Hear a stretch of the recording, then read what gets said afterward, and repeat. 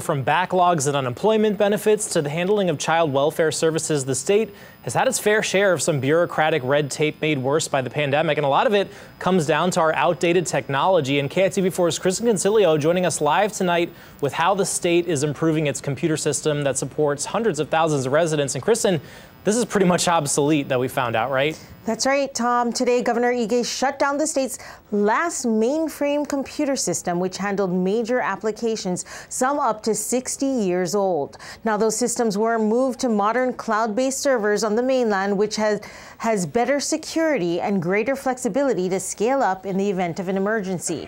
During the height of the pandemic, the outdated systems were overwhelmed by the hundreds of thousands of jobless applicants, many of whom waited months for benefits. And I think, in today's context, with iPhones changing every 6 months, 4 to 6 months, to imagine that we have software and systems that are 60 years old is just, it's not supportable anymore. We're glad to have migrated to the cloud.